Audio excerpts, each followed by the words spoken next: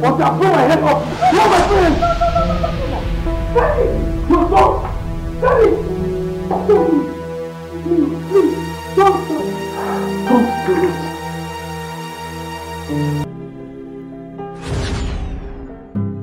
She forced herself on me. She made me have sex with her.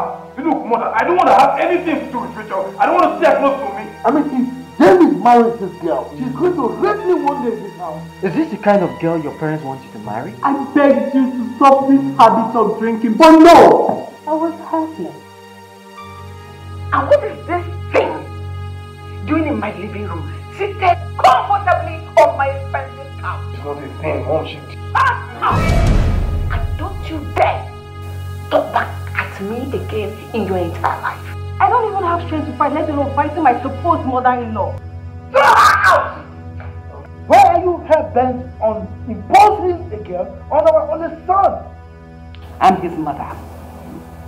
And he will do exactly my bidding. Anything happens to my son, you will have me to confess.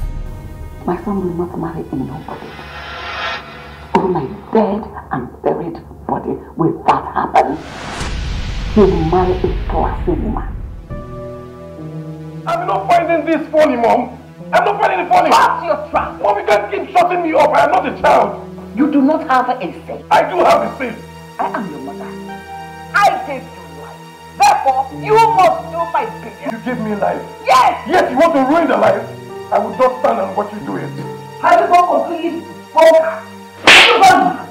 What is wrong with you? What is your problem? Have you lost it? No!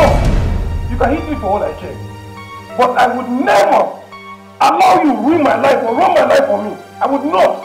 See, this is the more reason you have to pick the pieces of your life and stand up.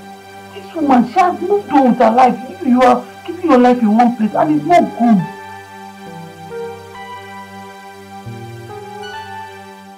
You know where you are? This is Nollywoodpicturestv.